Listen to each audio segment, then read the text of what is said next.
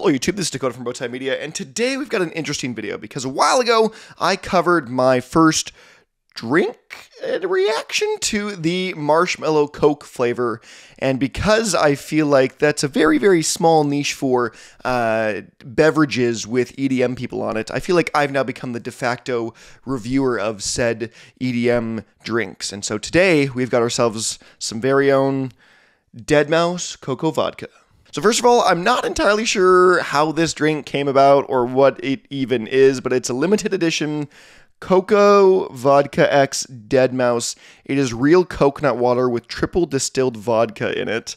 It's a 5% alcohol at 473 milliliters. So also just note, drink responsibly. I'm just going to have this single can for the video. I'm not going nuts. I also don't even really drink that much nowadays. And so okay, what's on the back of this here? Okay, it says the original hard coconut water, the original lord of EDM and the original hard coconut water collided to bring you this limited edition deadmau5 can.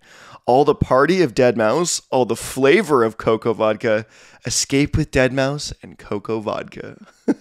It's a little bit of bad for those who want something good. This refreshing Coco Vodka only has a few ingredients, all you'll recognize, like fresh water from young coconuts, lightly carbonated filtered water, and triple distilled vodka.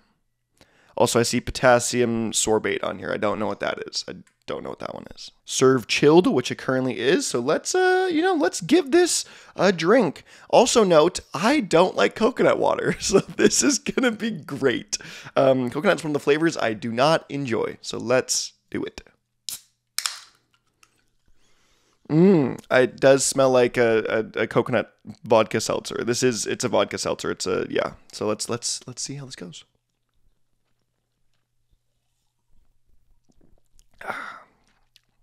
Wow, that is heavy coconut flavoring, I will say. Quite heavy coconut flavoring. And I am not a coconut fan. But the good thing is I don't taste a ton of vodka in it. Wow, that has like a significant aftertaste of coconut. Like a whole nother wave came on after that. Wow. You know, this is kind of like some of the music I review and rate sometimes, because there's stuff that I don't generally enjoy, and I know going into it, it's a genre or a subgenre that I don't enjoy, but I still have to give a good review for it, even though I may not like it. So let's just give her a go again. Wow, that is so much coconut. Like, so much coconut. Okay, you know, sadly, I don't think I'm going to finish this can. I'm not a fan of coconut at all, and this is very coconutty. So I'm going to leave this as is.